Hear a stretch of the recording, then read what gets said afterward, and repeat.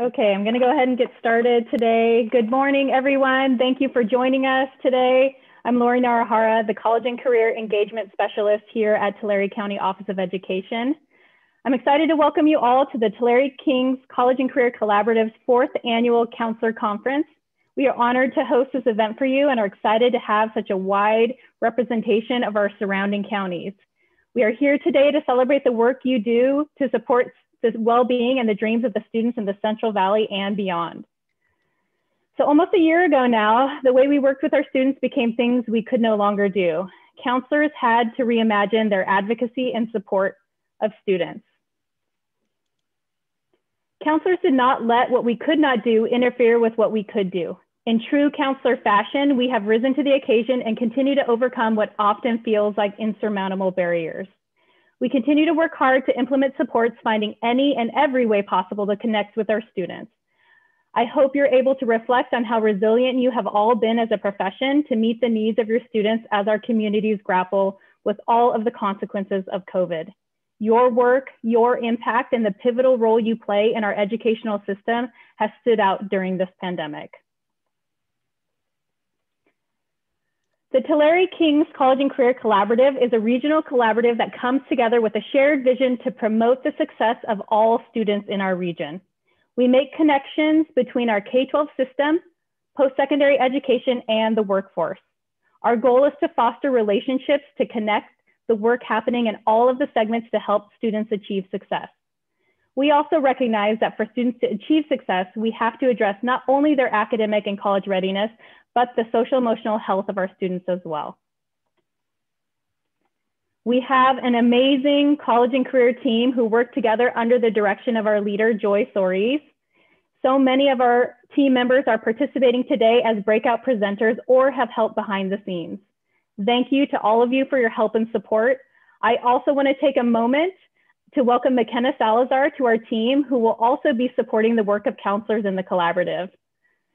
We are excited to have her. And I also want to give a special thank you to Therese Arnold, our event coordinator for today. She has done an amazing job helping to navigate our first virtual conference. I also want to thank our Counselor Conference Committee. They have gone above and beyond to help bring relevant sessions to you today. They are all busy supporting students. And so to all of you, I cannot thank you enough for dedicating your time and of course, for your support on making today possible. Thank you.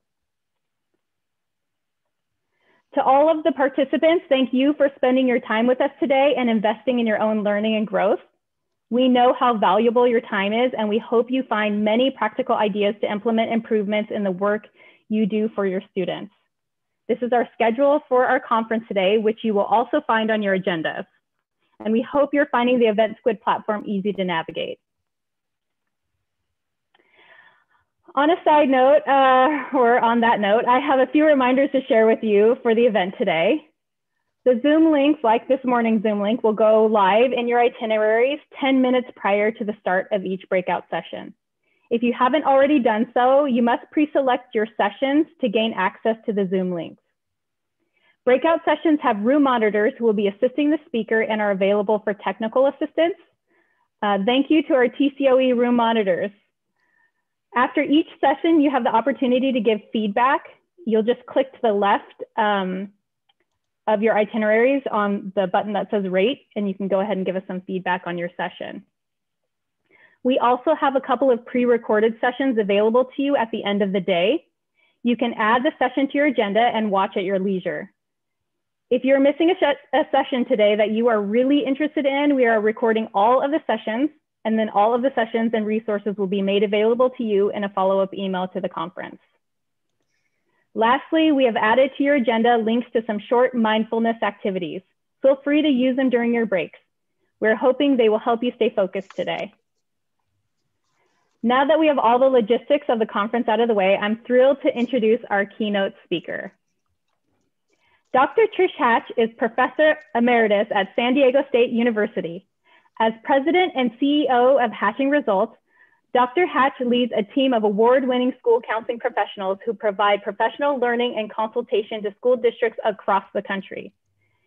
She is co-author of the ASCA National Model, a framework for school counseling programs, a seminal document in the profession, and evidence-based school counseling, making a difference with data-driven practices. Dr. Hatch is also the best-selling author of The Use of Data in School Counseling, Hatching Results for Students, Programs, and the Profession, and co-authored 3 other best-selling books based on his concepts. These texts, which focus on implementing elementary and secondary school counseling programs, are used throughout the world in the preparation and professional development of school counselors. A former school counselor, site, and central office administrator, she has received multiple national awards, including ASCA's Administrator of the Year Award and its highest honor, the Mary Gerke Lifetime Achievement Award.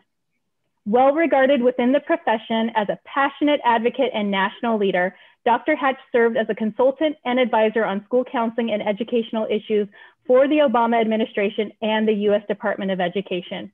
She is a true pioneer for our profession and a friend of Tulare County Office of Education. Please help me welcome Dr. Trish Hatch. Thank you. I am so glad to be here. Thank you everyone for coming. Thank you, passionate advocates. Thank you to Lori and the leadership of the conference team for everything you did to prepare. I heard Lori say that you did this voluntarily and in addition to everything you're doing for students who serve. So thank you for working on this, preparing us, and for joining us here today.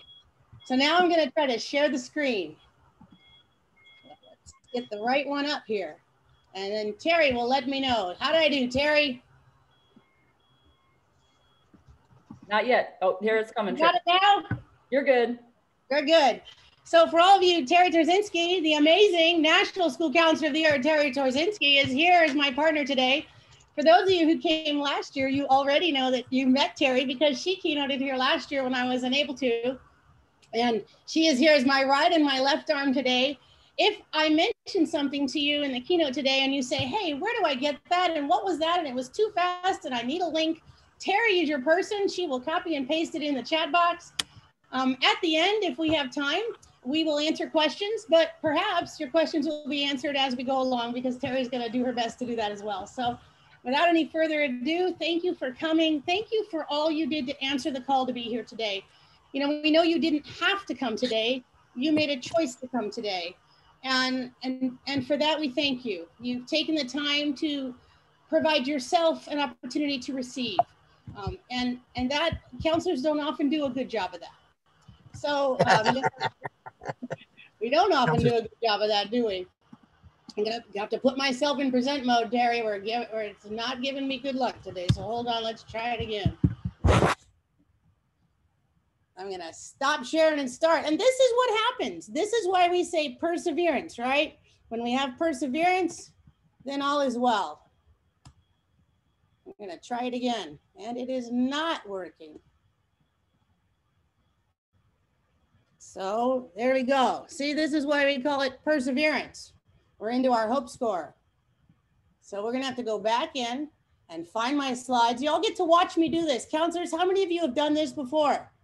Yes. And we're starting the marketing campaign. You know, this is very exciting. Is everybody happy about this? I'm gonna stop sharing for a minute, Terry. Let me try to put it back up again. Yep, just let me know if you need me to throw anything up. Yep. It is actually not working. So this is the exciting part. Okay, let's pull it up again, the slides. We're gonna watch me do it with Tulare. There it is right there. That's because it was on Thursday. How's that, guys? Are we doing it now? Not yet. We are not sharing the screen. How about now? Let's go here. See? There. How's that? You should be good. Just make sure you're in present mode. Yeah, it's there we go. We'll come down over here and aha. There we go. Well, there we go. And see, it's not even 9 o'clock, so we're still 2 minutes ahead. How are we doing? Is it working now? Looks good. Ah, there we go. Thank you, everybody, for your patience. Now, you see what happened here? I could pretend and totally like mess with you and say I planned that. I didn't. But what do we do when these things happen, counselors? It's probably happened to you a ton of times already, right? Know that when it happens to you next time, you get to say, guess what? I was watching a keynote with Trish Hatch and she messed it up. So, hey, you know, it's no big deal. We're all going to mess up sometimes. The question is, what do we do with that? how do we move forward and how do we be patient with ourselves and try to move forward. So I had perseverance and I had hope that it would work, and it did. Thank goodness for that. Okay, here we go. Yay. And right on time at 8:59. So she's already talked a little bit about me. I'll move on. I want to say that I'm glad you're here. I'm glad you're here because you made a choice to be here. So I want to do a shout out to, first and foremost, our school counselors who are amazing and awesome. Can we all just show hands and everybody applaud our school counselors for being here? Our district leaders, our directors, our career specialists, our administrators, our county office. I mean, let's just thank everybody for being here because you made a choice. You didn't have to come and you did. Thank you for all you do, and thank you for coming. I want to thank also Tulare County Office of Education for the amazing partnership that we're now going to have. And I'm just giving you a preview of a shout out that we're going to be working closely with TCOE to work to improve the number of Black, Latinx, and low-income students who are college ready and on track. College ready, future ready, this is what we're working for. And we're going to be partnering to assist school counselors and administrators in improving that data for the students that we serve. Also, CVNIC, working together with us, partnering to improve college ready. And these partnerships that provide professional learning and implementing data science and new mathematics frameworks and developing comprehensive data protocols, these are all going to help us to be more efficient and effective. In a few minutes, you're going to learn why that is so important to be efficient and effective, because it's central to our role of school counselors. So thank you to Stevie Nick for that opportunity. Also, I want to tell you, Lori's been bragging about you to us. According to Lori, you guys are just rocking it. We've got a robust CTE programs that are expanding our student options. The county and everyone is committed to equity work. They're investing in collaborative partnerships. The graduation, the higher graduation rates are higher than the state average. So that's good, although we always know there's room for improvement and we need to close that gap. And we have strong college and career indicators for performance. So wow, thank you. Give yourself a hand. You're doing good work. We know we can do better, but let's always appreciate how far we've come. So then again, also congratulations to the work you're doing. So I'm going to take a deep breath and take a pause. And as I do this, I want you to center yourself as well. Take a deep breath, because I know that when things like what happened a second ago happen, we need to take a moment and do that. You know that Calm app that's always on television and commercials, like the little clock, be calm for 30 seconds. Sometimes we just have to take a breath and chill. And then I look at this slide and I think, I want to remember, why am I doing this? Because, you know, at 61, I could be like, I'm done here, you know, but I became a school counselor to make a difference. And I really felt like when I first became a school counselor, I worked as hard as I could to do the work that I could do. And yes, that's my son, Gregory Allen Hatch, who's 37 now. And yes, that's me. Huggers live longer. And I remember when I had got my first position as a school counselor that I had 2 schools with 1,300 students. And imagine this, school counselors, when you're concerned about your ratio. I had 1 school on traditional and 1 on year round, and it was elementary and 1,300 kids. Can you imagine? Like, yeah, that was pretty stressful. And I knew that I went to work every day with a full heart, and I knew I gave it all that I had, but I had no clue whether or not I was making a difference. So I want you to take a moment and ask yourself 2 things. Why did you become a school counselor? Was it to make a difference? And secondly, if it was, do you know if you are? How do you know if you are? So just take a moment and think about, do you know if you're making a difference? Is that why you became a school counselor? If there was another reason, then center with that work and ask yourself, am I making that difference? Am I fulfilling my why? Or is my life more like this? Now, somebody said, do I really want to show an emergency room in the middle of COVID? It was a thoughtful question. But the reality of it is the life of a school counselor often feels just like this too. And while our nurses and our doctors should get all the credit in the world, I know that you get credit every day, because what you do, serving the people you serve, I know that it feels like sometimes it's just a revolving door coming in and out all the time, and it never stops. I felt that way too with 1,300 students. And I often felt like I had no idea if my work was making a difference. But I'd come to work each day and I'd look at these beautiful faces of these children, and I would think about the ways that I could improve the work that I was doing so that they could grow up college and career ready. And I had no idea how to get out of the hole I had built myself with 1,300 students. So what I did was go to both administrators at both schools and say, I need to work at one school. Can you fund me? And they're like, nope, no money for that unless you use soft money. But you're going to have to prove that we should spend the money on you rather than buying more. I'm going to date myself here. Apple IIgs computers with the little math blaster discs. Yeah, we had this chapter 1 room. And if you're as old as I am, you know that it was chapter 1, not title 1. And it was filled with all this computer stuff. I see somebody laughing right there because they know what I'm talking about. And we would spend all this money on that. And I'm like, no, we need human beings to help kids. And they said, show us the data, show us it works, and we'll fund you. Well, I did. And I began to work with the students and collect the data. And pretty soon both schools wanted me full time. And I picked the one with these beautiful cherubs right here because they gave me a whole classroom as an elementary counselor to do all of my work in and do guidance curriculum in and school counseling. Excuse me. See, at the time it was guidance, now it's school counseling curriculum. And I was able to really have an impact with those students at 500 to 1. And that using data to show that it made a difference in the way they viewed me and made a difference in the way they funded me. And I began to be interested in what was it that I had done to improve their confidence in me. How had I created a space quite accidentally where both principals wanted me? And I didn't do it going in thinking that I was going to use data and advocacy. I didn't want to be a salesperson. I just want to be a school counselor. But I realized that in order to get what I needed, I had to market and sell and show my data. And I wanted to research that. So I went back to school and I got involved in the National Association. Yes, there I am advocating for one school counselor in every school. And these are my parents now. My dad is recently deceased, but who doesn't want to go back to school so they can have their parents look at them just like that, right? I mean, that's a cool look. When I went back to get my doctorate, my advisor hit me upside the head saying, well, wait a minute, you want to research school counseling? I said, yes, I want to research what makes school counseling indispensable so that every student in the state and the country can have one. And he said, well, how do you even know it's a profession worth advocating that for?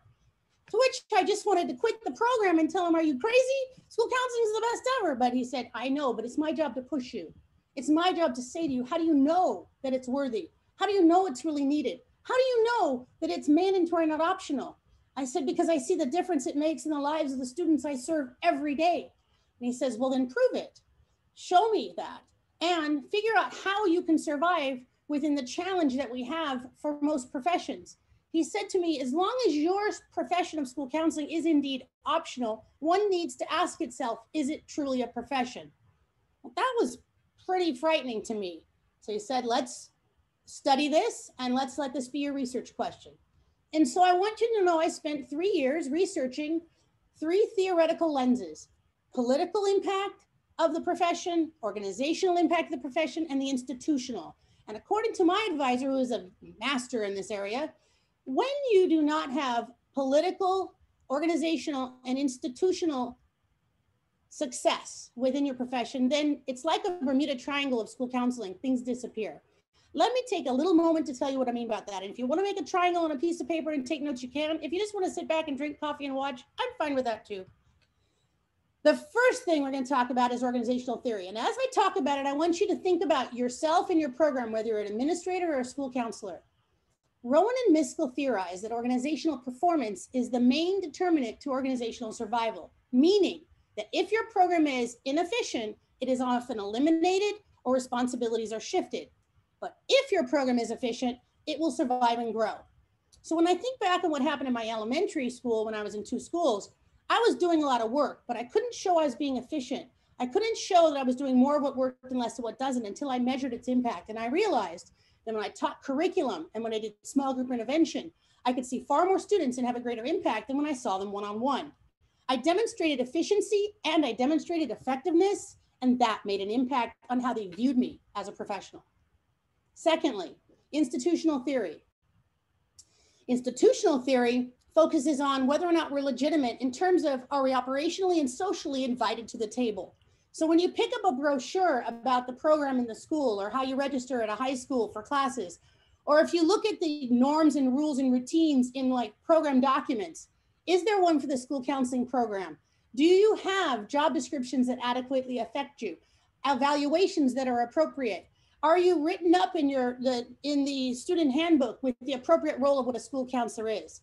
If your program is operationally and institutionally legitimate, then these rules, norms, and routines and processes and components are quite visible to the community. But when it's not, and there's no language that supports the appropriate role, then it's not as institutionally legitimate.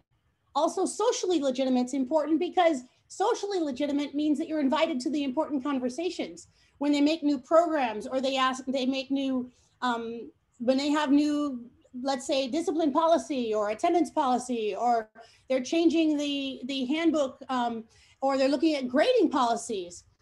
Are you included in the conversation? Are you socially legitimate such that they say, we cannot have this meeting without the school counselors? So far, I'm going to go back one. I asked you about organization, and I want you to think to yourself, would you fall on the continuum of inefficient or efficient? Are you finding that your work is being eliminated, or are they adding more counselors? Are your responsibilities aligned with what you should be doing, or are they being shifted? And are you surviving and growing, or are they retreating? And as we think about that, think about it for yourself, for your district, for the county, for the state, and for the profession. So when we think about this, do we have rules, norms, and routines that tell everyone what a school counselor does? Are school counselors invited to the right meetings? Are we there in the right spaces so they hear our appropriate and passionate voices advocating for students? And finally, can we show that our value is worth our resource? Can we show that when we work with students, we make a difference? Because schools are systems that use their authority to allocate resources that reflect their value. What do they value? That's what they pay for. And so think about that as you think about the three areas of this Bermuda Triangle of counseling. And what my advisor challenged me to say is, if you're organizationally inefficient, institutionally illegitimate, and you lack political social capital, you are vulnerable as a profession. And that's why he pushed me to say, can you prove it? And so this has been my life's work, to sort of help school counselors in any way I can to become improved in these areas so that our profession has a stronghold. Now, what is our current reality for school counselors? Well, I sent out a tweet recently that talked about all school counselors are doing.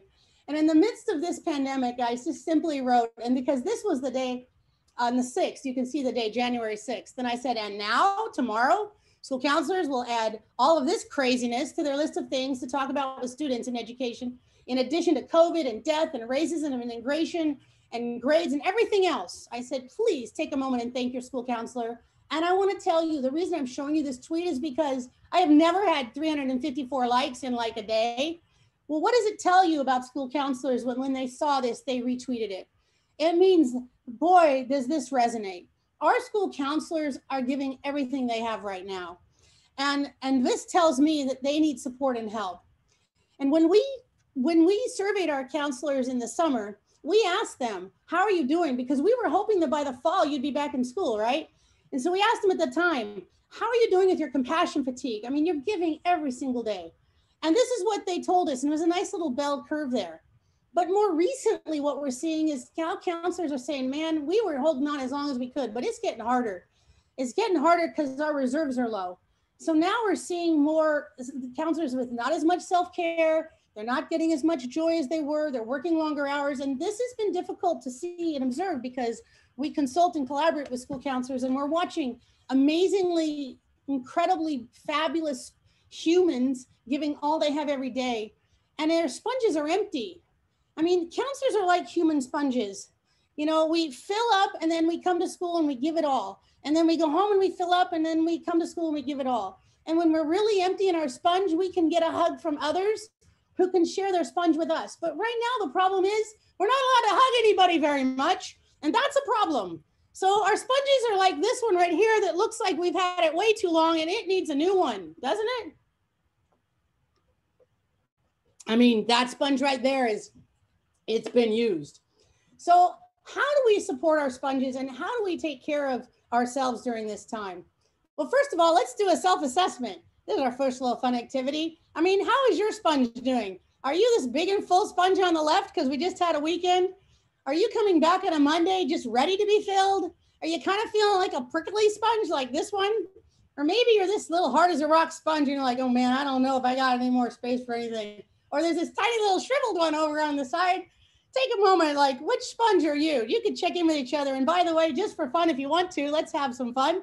You can just type it in the little chat box if you want to.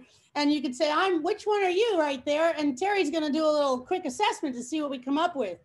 Take a moment, type in what type of sponge you're feeling. And if you're not any of these, then pick a new name for one you are. And as you do that, I'm going to move on.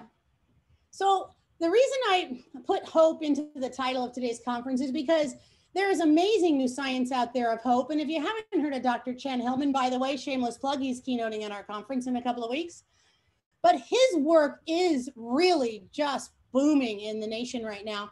Dr. Chan has done amazing research on how the science of hope can change our lives. And, you know, previously he was doing this work because he's really working with students who have suffered traumatic experiences or may have had personal challenges in their life educationally, or they've had tragedies in their life, but also the science of hope around their futures and college and career readiness. And so if you don't know much about the science of hope or Dr. Chan, I hope you look him up. But he talks about how hope is engaged to really positive outcomes. And so because of that, I just want to take a moment to introduce you to this concept of hope and the belief that your future will be better than today when you have the power to make it so. And so he has what he calls a hope scale. And goodness gracious, I'm going to take a risk and say, let's see if I can figure out how to do that and still come back to this. Ooh, that ought to be fun. Let's try it together. Okay, so you're getting this in your link, and you could do it on your own, but I'm going to do it with all of you. And I'm going to have to, oh, it isn't going to go. All right, well, I would have to stop sharing in order to do that. And I'm not going to risk that after I've learned my lesson for today. So he has a hope scale that I hope that you will look at, because the hope assessment score is one that you can take very quickly, very easily within about 5 minutes. And when you do it, you're going to see that it not only gives you a hope score, but it also is something you could do with your students. The hope score gives you an opportunity to think about the predictors of well-being. And when he talks about the hope score, he has research that shows that students with higher hope have better daily attendance, lower tardiness rates, higher grades, better test scores, higher graduation rates, and higher college enrollment and retention rates. And when you take the hope assessment, it's only 8 quick questions, and I'm not going to risk taking it off now because we'd have to get back in, but please write it down and go back and look at it. You do have to enter your email address, but don't worry, he's not pushing his sales on you. He's just doing research, which is what researchers do. This is something you can give very quickly to yourself, to your staff, and the information you receive from it can really help you as a school counselor to do an assessment of your students before and after you do interventions with them. And the most important thing about his science is that he teaches us that hope can be learned and that hope can rise, and that we can improve hope, and that we can because we can improve hope, we can improve outcomes for students. So I hope you'll take a look at that.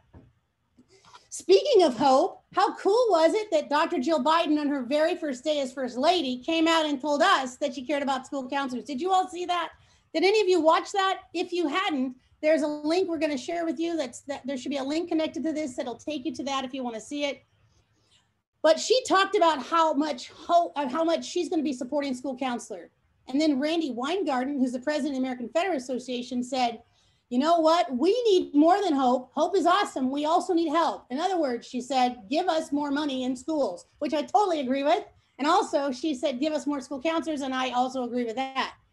But I want to share with you some of the few things that give me hope about our profession. And then I want to share with you a little bit about the direction we're headed. Some of the exciting things happening in our profession is that there's new funding that's available. And so for districts that want to utilize that funding to be able to provide additional support for students in terms of mental health or assisting families and students with more of the services they deserve to receive, whether it's professional development or additional resources, there's funding coming and there's more on the way. And I'm so grateful for that because our schools have been really lacking in funding for so long. We also have a new USDOE person in Miguel Cardona. He's in, and we know that he supports public schools and supports the students and families we serve. And we're looking forward to seeing him adequately fund education nationwide and promote and support the appropriate role of a school counselor. So these are things that give me hope. What also gives me hope is that she said right here, you had me at hiring school counselors. I mean, that's what I wrote. But she said, hire school counselors. And she sat right there in that room. And I thought to myself, hey, I've been in that room. Yes, I got to go there once. And that gave me hope that, like, God, I sat in the chair she sat in, and now she's saying school counselors. I can't tell you how much it meant to hear her say that. To know that like right away, we didn't have to go teach her about it or explain it to her. She already knows the work of school counselors. That's so amazing. And I'm just so grateful to her. But what I want to talk to you counselors about here is what gives me hope about the work you're doing. You have been so flexible and so innovative, and you deserve to be appreciated and valued for that.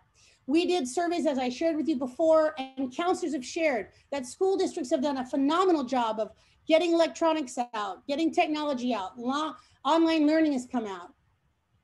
We also know that everyone did a phenomenal job getting access to food for students and families they serve, and communication and family engagement.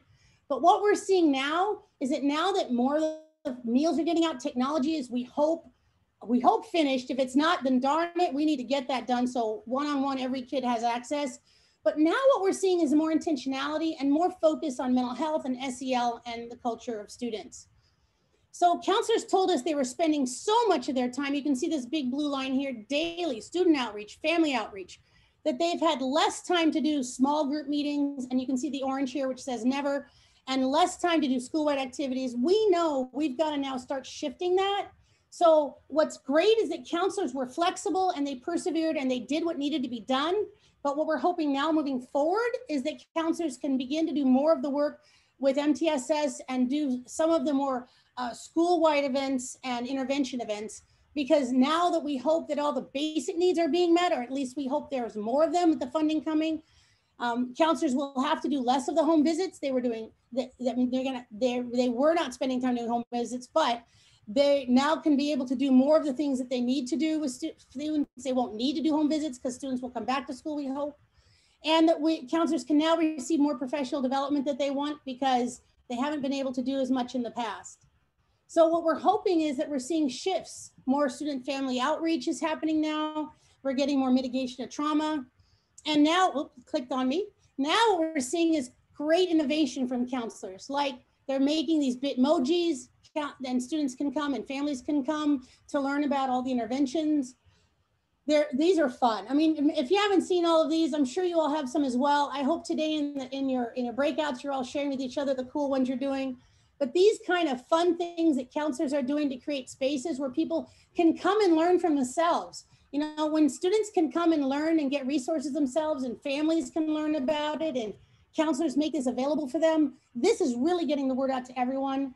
And this is very innovative, very cutting edge, and it's super exciting to see that counselors have been flexible and persevering during this time.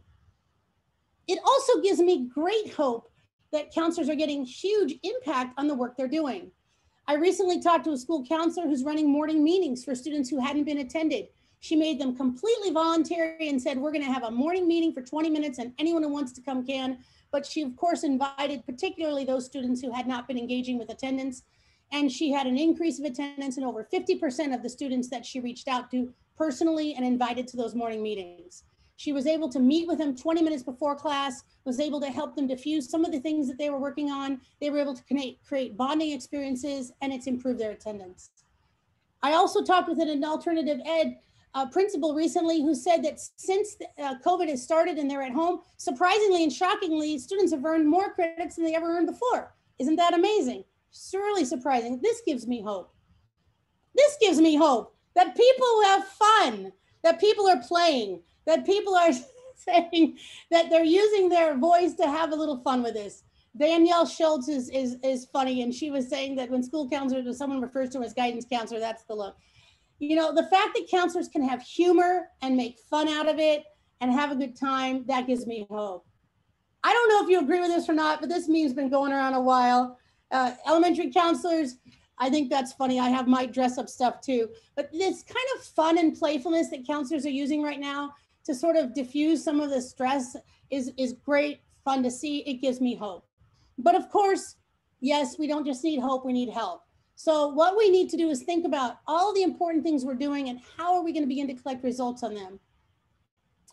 Counselors told us that the three most important activities they're doing right now is outreach, intervention, and prevention. And so if we're going to be doing this work moving forward, let's find a way to do it where we can be organizationally efficient, institutionally legitimate, and have our political social capital, that Bermuda Triangle I talked about. In order to do that, we need to get into the art and the science of the work.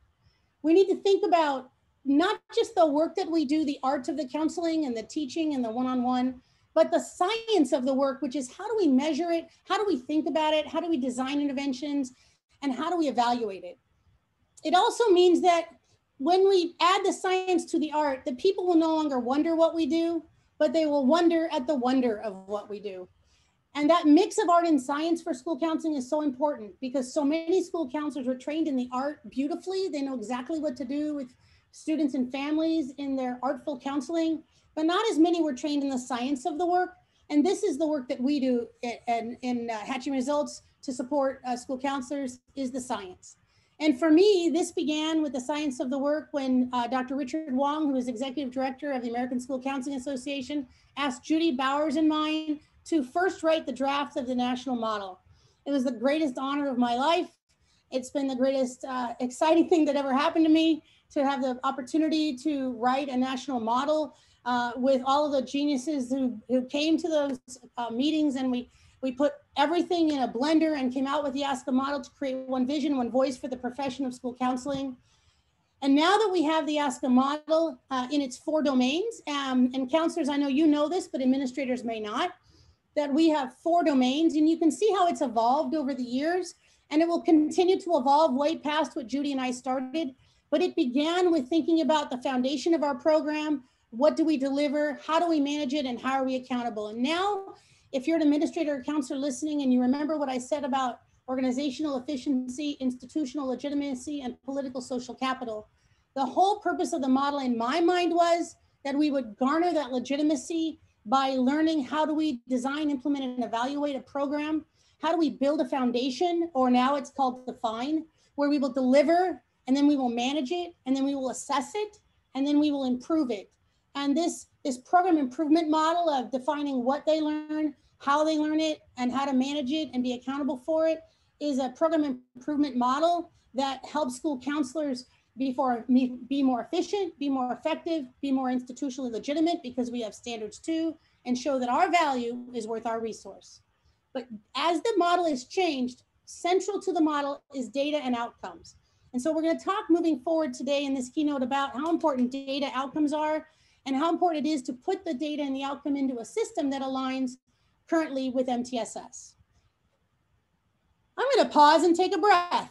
How about you pause and take a breath too? 1 breath in and out, and we'll take a 30-second calm.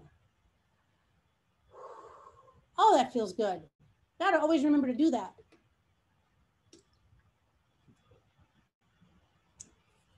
There we go. So as we think about our ASCA model, and you notice on the left-hand side now, this is the most current version. It has a define, deliver, manage, and assess. On the right-hand side is, if you're a school counselor, perhaps you've seen it, and if you haven't before, just imagine the MTSS model that most schools do. And most MTSS models just have behavior and social emotional. But for school counselors, we needed to kind of open that up so that we could see that school counselors also work with not just academic, not just social emotional, but college and career. So if you look at the bottom of this trapezoid, I suppose you'd call it, you'll see there's 3 domains: academic domain, college and career domain, and social emotional domain. And just like with every MTSS model you'll see there's a tier 1, a tier 2, and a tier 3. And inside of each of these tiers, you have what all students receive from the school counseling program. So now I'm going to try to see if this works, and if it doesn't, that's okay, because you can always look later. Let's give it a try. Oh, it did not like me. Let me try one more time. It does not like me. Let me see if I can take it out. There we go. Yay, team. So where you would go is you would go to the Hatching Results website if you want to watch this. And I am going to pull it up here. Can tell me that you can see it. Yes? Thumbs up? Anybody? Yay, we got it. Let me play this for you, because this is going to ground the rest of the keynote today. and it's going to share with you what school counselors can be doing in each of these tiers. Here we go. Hi, this is Trish Hatch, and today we're going to talk about the multi-tiered, multi-domain system of supports, or MTMDSS. As educators, we're familiar with the multi-tiered system of support, or MTSS, which focuses on students' academic and behavioral needs. But for school counselors who focus on 3 domains, academic, college and career, and social emotional development, we need a more robust system. We need a multi-tiered, multi-domain system of supports, or MTMDSS. In MTMDSS, school counselors ensure that all students receive the instruction and support they need to grow academically, develop socially and behaviorally, and to prepare for post-secondary options. In this system, activities, instruction, and intervention services are grouped into tiers, ranging from Tier 1 services, a core program of universal supports that apply to everyone, to Tier 2 services, or targeted interventions, which would typically only apply to approximately 20% of students. And finally, to Tier 3 services, intentional interventions, which would typically apply to between 5 and 10% of students. MTMDSS provides a data-driven approach to determining which of these levels of interventions or tiers are appropriate for any individual student. Under MTMDSS, Tier 1 encompasses agreed upon services that all students receive, such as standards and competency-based school counselor core curriculum lessons, individual student planning, which includes 4- and 6-year academic and post-secondary plans, and district and school-wide agreed upon activities and events. Tier 1 is designed to be comprehensive, preventative, developmental, and proactive. Tier 2 is designed for students who are exhibiting barriers to learning, struggling academically, or are deserving of additional supports. It uses data-based decision-making to select at-risk indicators such as attendance, behavior, credit deficiency, and post-secondary readiness data. Targeted intervention data elements, grade levels, and timeframes are queried to determine which students qualify for interventions. Depending on the student, Tier 2 interventions may include short-term individual or small group counseling, progress monitoring, consultation, collaboration, and or referrals to resources within or outside the school building. Tier 3 services are designed for students experiencing emergency or crisis response events, or to support students with needs that remain unresolved within Tier 2. School counselors provide short-term, solution-focused counseling, consultation, and when appropriate, referral to additional resources. Over time, MTMDSS allows school counselors to spend more time implementing proactive Tier 1 action plans and less time engaged in reactive Tier 2 and Tier 3 activities. The ultimate goal is to ensure all students achieve their greatest potential and graduate ready for post-secondary success. Do we like that? Hopefully that's helpful. So now that you have that, you know you can go back, you can share that with other folks. Your school board members might need to learn about it. Everyone needs to know the appropriate role of a school counselor, and I hope that you will share them with them. So the central role to MTSS, it all means all, of course, is that what does every student deserve to receive because they breathe? And that's what this first circle is about, what all students receive. And what that means is that every student gets curriculum, every student gets an individual student plan, every student gets access to school-wide events, and every student has access for family engagement. All too often we see that some places, some schools, some districts only provide some events for some kids, and that's not equitable. We want all students to receive access and opportunity to every instructional opportunity, FAFSA, college and career readiness, kindness week, all the things that we do. What does every student deserve to receive? That's what this is for in Tier 1. So when we think about curriculum, it's about what every student gets, not just those who ask for it. Is it developmental? Is it preventative? Is it comprehensive? Just like teachers have curriculum, so too do school counselors have curriculum. And our curriculum needs to be based on what a consistent requirement is for every student. Just like math and English and social studies, everyone knows what they get. So everyone should know what the school counselor curriculum is too. And then 20% of that curriculum is based on local needs and school data and current trends that you might have in your district. Individual student planning. We should know that every single student beginning in middle school begins their individual student plan. Every student deserves to have a plan for their future, and you shouldn't have to ask for it, and you shouldn't have to raise your hand and say, where's mine? And a parent should know, when is a student getting it? And that's what being institutionally legitimate is all about. When a district decides that every student's going to receive this and they make a plan for it to happen, then they legitimize not only what the school counselor role is, but what students receive. When we do school-wide program and planning, are only some students invited or all students invited? And can we make it consistent school to school? If you're in a district that has different levels of socioeconomic, are some high schools delivering different parent education than others? That's not equitable. All students should receive a grounded foundation in college and career readiness, and parents should understand what it means to take honors and AP courses, and making sure their students have four-year plans, and being a part of the conversations around financial aid. And everyone should make sure that all students have an invitation and that it's appropriate for their language and their culture to have these conversations, but it shouldn't be that it only occurs in some places or upon request.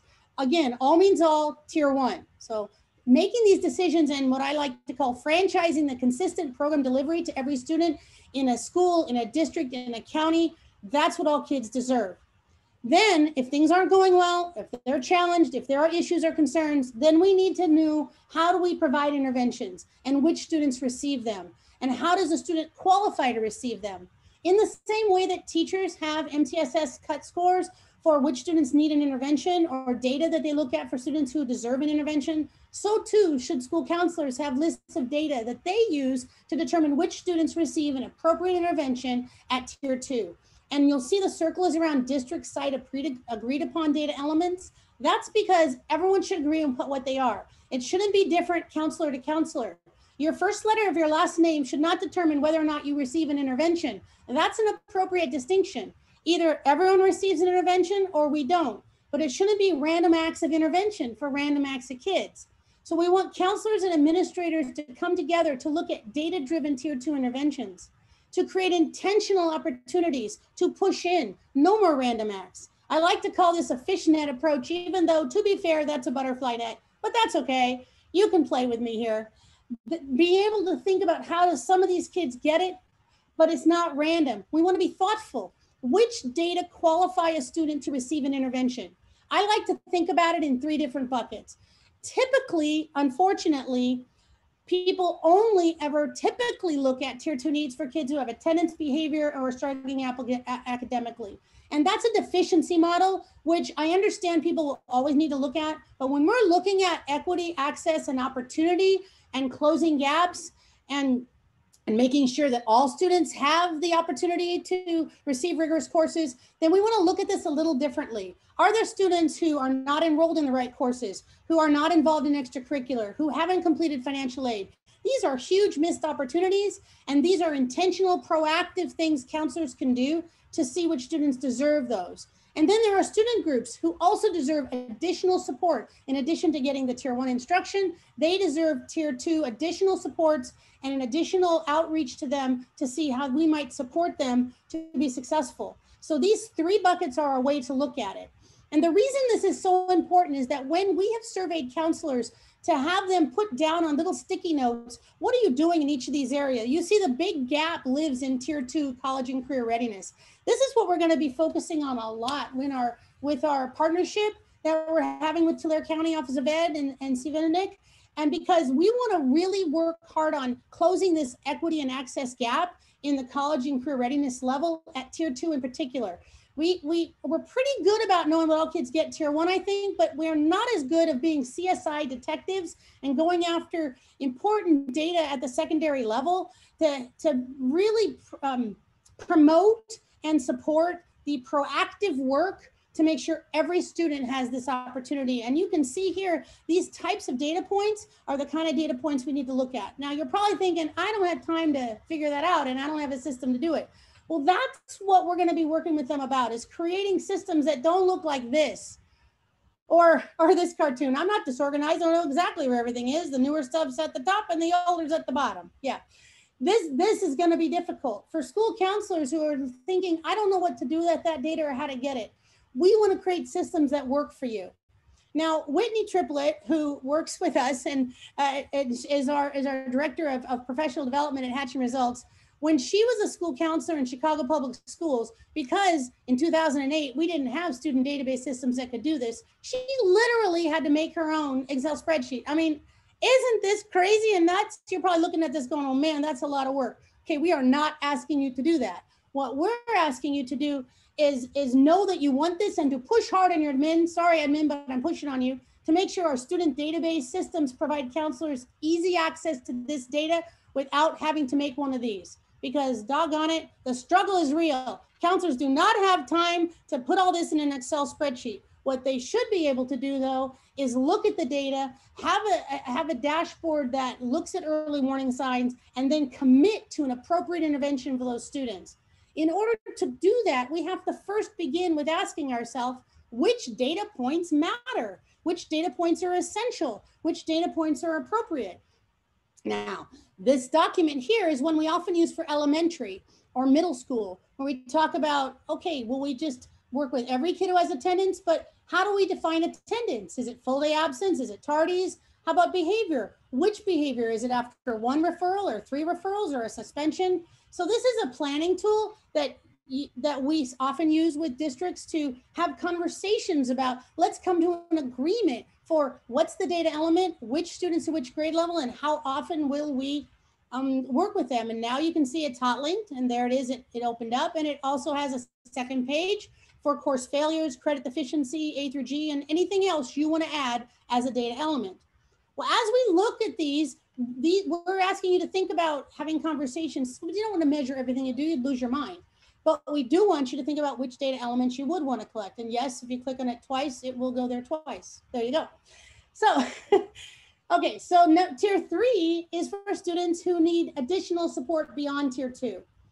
With tier 2, you can see the interventions might be small group or referral to resources or consultation or collaboration. But with tier 3, now we're looking at students who either were having trouble in tier 2 and need more support, or they went right to tier 3 because they might have had a crisis. In tier 3, it's short, intensified support, but often referring to additional resources because counselors are not therapists and we do not do therapy, and that's not our role.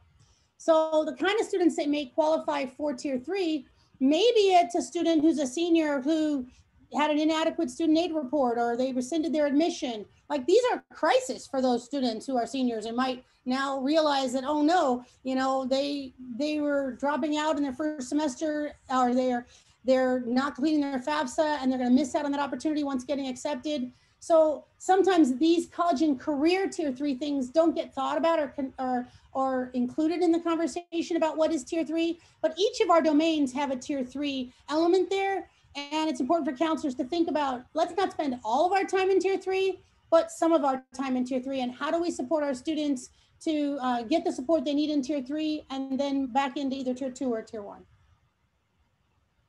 Now, this is far too much for you to go over. You're like, I cannot read this. I know you can't. This is why we gave you the PowerPoint slide, because you might say, wow, I'd like a copy of that to look at it later. Yes. So we're giving this to you so you can do that. You can print it out. These are just ideas and examples. We work with a lot of districts all over the country, and we've compiled samples and examples of different types of data that other districts might be looking for and looking at. And I would encourage you to have conversations with your department about the kinds of data you want to collect, and which data you want to commit to collecting regularly, and which data you might want to look at more intermittently, maybe every quarter or semester. But this is the conversations that counselors need to have with administrators so that they're not doing random acts of data, but they're doing thoughtful, intentional, agreed upon data, and that they're looking at that data to drive appropriate curriculum and interventions. Once you decide on the data that you want, whether it's college access data or whatever data you're collecting, please don't forget to break it down by student group so that you can see if there are gaps in your data, to see whether, just because your whole school is doing well, maybe some students aren't doing as well, and we need to disaggregate that data. And just a note on the side, if you don't have National Clearinghouse data, we certainly hope that you will get access to that, because that can give you that data and you can see how your students are doing. So once you think about the data you want to look at and collect, then you have to ask yourself, how do we as school counselors know that what we're doing is making a difference? How do we know that the work we do every day is making a difference? Well, I like to use this logic model so that when counselors are either teaching curriculum or doing an intervention, They're thinking about, what do I want the student to believe, to know, and to do? What kind of behavior change am I looking for? And what outcome do I hope that behavior change will impact? Because if I cannot answer that question, then it's important to think about, why am I doing the intervention? We have to be really clear about it. Do they not believe coming to school matters? Do they not know what time school starts? Do they not have the knowledge to figure out how to, I don't know, to log on? Like, what is needed here so that we get the appropriate behavior change, we get the desired outcome? And when we're thoughtful in this capacity, it leads to a larger conceptual diagram. When we're teaching students curriculum, like we talked about before in Tier 1, I want the counselors to be thoughtful about, and I want administrators to ask counselors to be thoughtful about, what attitude, knowledge, and skills are you hoping students will gain from this curriculum? And counselors, the way that we become more legitimate within our system is for our administrators to advocate for us with our teachers to say, when our counselors need to teach curriculum in the classroom on study strategies, conflict resolution, FAFSA, or whatever it is, we want the administrators to be able to say, when the counselor is teaching this, they are working to improve the students' knowledge, attitudes, and skills so that the behaviors will improve and we'll get the achievement we need. And so counselors, it's important for you to be able to verbalize this to your administrators so that they can also share with the faculty why you need time in the classroom to do this work. And then when counselors are pulling students out, they look at it the other way. The intentional intervention, the arrow goes this direction to say, if we are challenged by something in this data, then what is the contributing factor to it? Let's not make an assumption that it's just attendance. Maybe there's another issue that's going on. We need to be like a CSI investigator and figure it out. And then we go this direction to say, what attitude, knowledge, and skills is attributing to that? And then we come over here and do the work. Let me give you an example. Because this intervention that counselors need to think about has to connect to the behavior change they're hoping to happen. So let me show you. So here is a conceptual link for a curriculum lesson. Here's a lesson that counselors are teaching on post-secondary choices in an English class for teachers. And here's the concept. This is what we plan to teach. These are the beliefs we want students to have, that it's important to research match and fit, that we have the skills to research websites, that we have the knowledge about which tests are needed for entrance, that the behavior change will be that we are completing our post-secondary applications, and that our achievement data is post-secondary acceptance. You see, when counselors can show what I'm teaching is leading to an outcome and we're measuring this and we're explaining that what we teach aligns with our outcomes, this helps other educators see the value and importance of the work we do every day. When we do interventions, it's important to explain to them, we don't just take students with 2 or more Fs and just decide they all just need a small group intervention for study skills. I mean, maybe they do, but maybe they actually need tutoring, or maybe they're homeless, or maybe they've had a death in the family. It could be a lot of other things too. So counselors, the first we want you to ask, what's the barrier? And maybe you want to ask them a survey of like, well, of all these 5 things, what's your biggest barrier to it? Is it really that you don't have study skills? If the answer is yes, then that's the kind of intervention you're going to want. But it may not be that. It may be that they have study skills, great, but the work's just too hard, or they're not in the right placement, or they have a family situation that's a problem. That could be a whole different intervention. But if the issue is homework and classroom completion, then would counselors need to be a CSI agent? What don't they believe about homework completion? What don't they know how to do? What is the skill they need to learn? And then how can you provide that support? And then when we determine the needs, we do an intervention and we measure the results. This thoughtful, intentional work of a school counselor requires time and patience and thoughtfulness and an agreement with your administrator that this is valuable and important work. You know, we all are looking at the state dashboards, but now we know they all don't matter because all the data is not being collected, but it will matter again someday. So it's important to remember that when we're doing this work, we're trying to make sure all our students graduate college and career ready.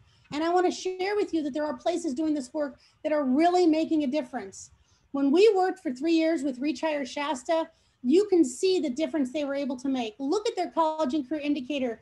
This was the state of California, the dark blue, and here's the light blue. They went from 47 to 62 to 71 in 3 years. And why?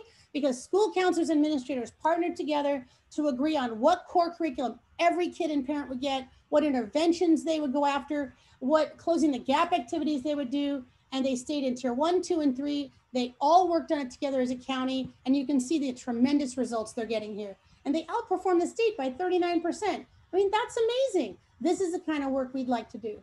But in order to do it, we need a team. We need a team of counselors and administrators partnering together and coming together. We also need counselors to come from all your different schools to make an all-star team in the county. And just like football teams compete against each other during the year, but they come together for the all-star team and they play against different counties, so too do we want the districts in Tulare to come together and be able to start to get some consensus around what can each district or player bring to the team, and let's capitalize on the gifts each district has. Let's try to get some consensus around that and create an all-star team of school counselors and administrators in Tulare doing this work. So as you think about the conference you're in today, think about how not just you as school counselors, but maybe your social workers, psychologists, college and career specialists, like how are you all going to work together to get on the same page, to become organizationally efficient so that you're all agreeing about what you're doing, institutionally legitimate so that we write it down and that you're invited to the right meetings, politically have your social capital showing your value and your resources, that how you're making a difference. How will we get on the same page, and what are your next steps for this? Well, I want you to know there's a lot of great resources out there, and the next 5 slides are just are resources that if you haven't seen them, we wanted you to know exist. Many of the people at the California Association of School Counselors have worked very hard to put together documents and resources. This one was done with social workers and psychologists. How do we foster the whole child? And it's a guide to mental health professionals. If you haven't seen it, we hope you'll take a look.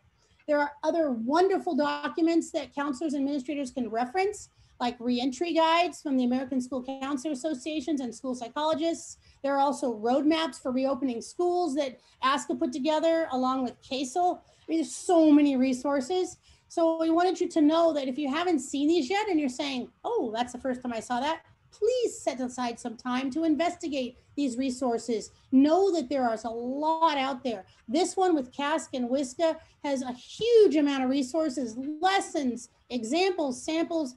There's so much to support school counselors right now. And then this is one that we worked on with California MTSS to talk about the counselor's role in Tier 1, Tier 2, and Tier 3 with regard to mental health and students' mental health. And what's important around this is right in the middle here, because when Lori asked me to speak today, she said, make sure you give them some resources for student mental health.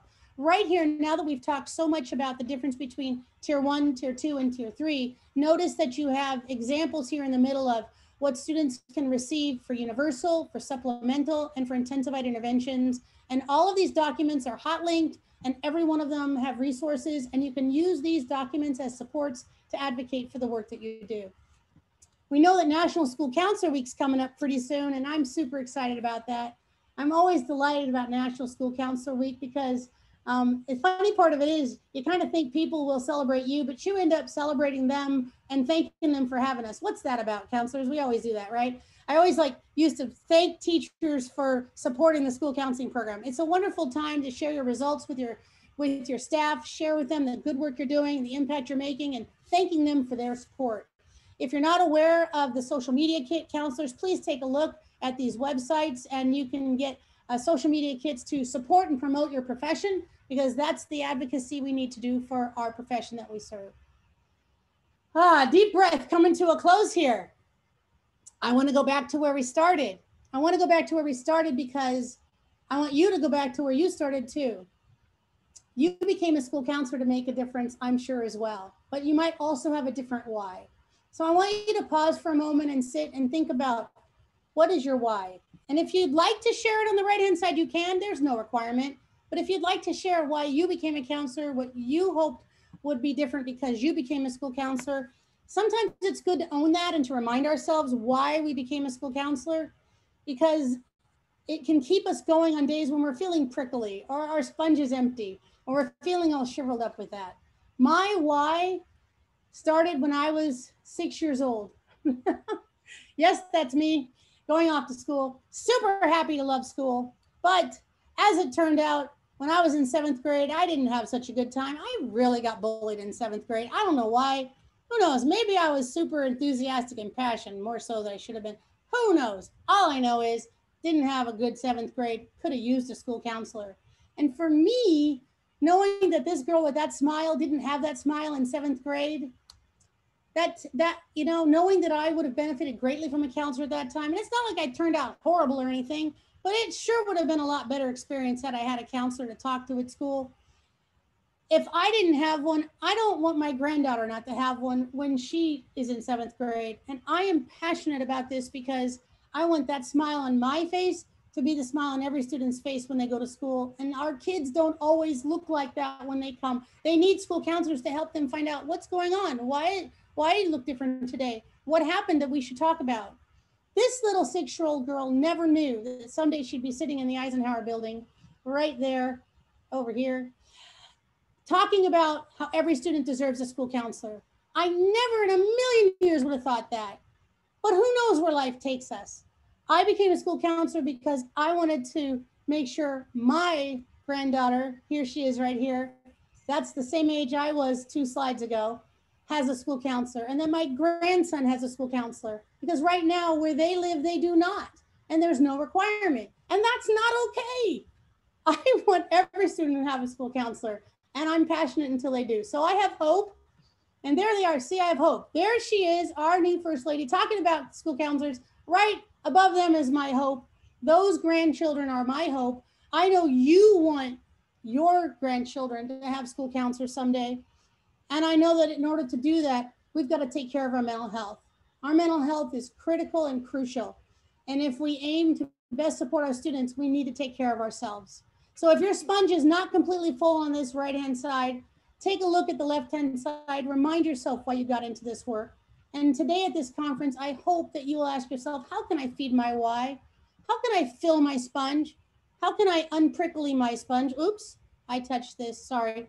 And how can I make sure that my sponge is as full as it needs to be for the students I serve? And counselors, I hope you'll do a check-in with yourself, because if you do need a mental health day so that you can come back the next day with a full sponge, you've got to do what you need to do to take care of you right now. And administrators, if you're noticing your counselor has not rested and you're seeing emails at 11 at night and you know who they are, please remind them, check in with them. Maybe say something like, is your sponge empty? Like, do you need to take a day and fill your sponge? Because we can't serve others until we serve ourselves first. Like they say with the mask, you got to put it on first before you can help others on the airplane, although that's a whole new meaning now. Please think about taking care of yourself, counselors. We need you. We need you to do the work you're doing, because we need you to support and promote so that we can resolve the Bermuda Triangle of counseling. What you do makes a difference every day. You answer that call. Jessica Vargas put this online. I love this. It said, my favorite Google Meet interaction with my student today. Student, I miss you so much. Me, I miss you too. The person in the background, who are you talking to? The student, my Miss Vargas, my counselor. Person in the background says, oh, I thought it was your best friend. The student said, she is my best friend. Okay, that makes me have hope. That makes me, that fills me, because when school counselors fill students and create those relationships, that makes all the difference in the world. Today, you made a choice to be here. You didn't have to come. You could have done other things, but you chose to do this. Your work makes a difference. You answered the call. You have a conference that you can fill your sponge with today. I hope that you will do that. I want to thank you for the opportunity to speak to you today. I want to thank my whole team, all of those counselors you see on the right-hand side. Our Hatch and Results company focuses on transforming school counseling programs so that you can get the measurable outcomes that students deserve.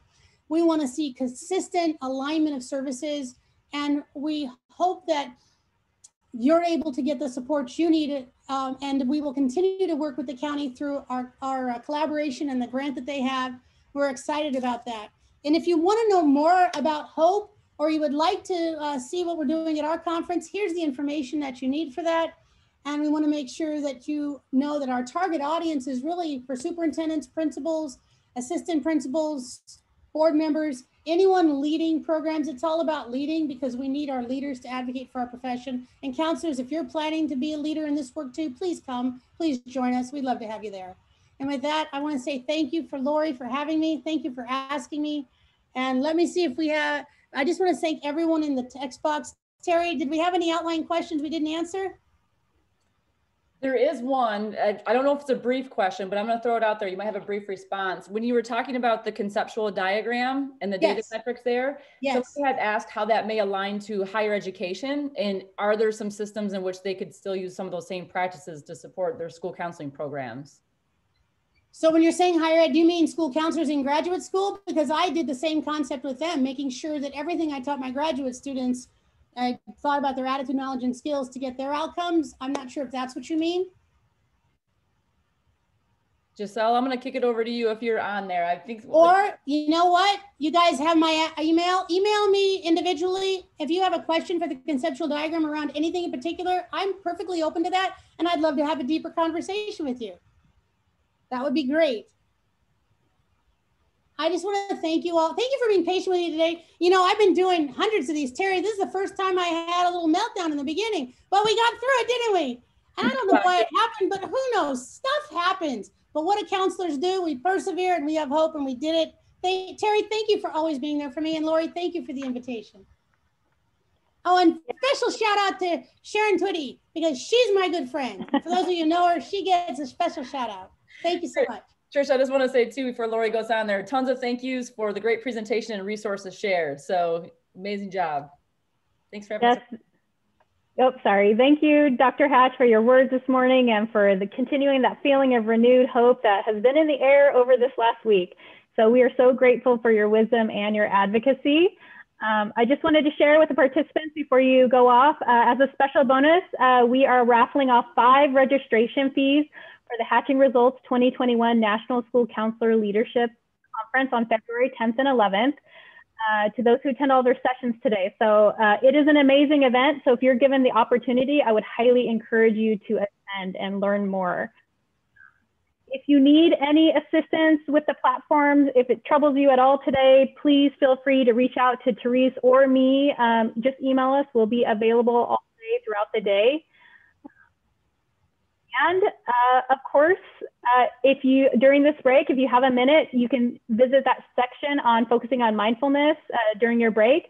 But thank you so much, all of you. Thank you, Dr. Hatch, Terry. Your first session starts at 10:10. We hope you all have a wonderful day of learning. Thank you so much.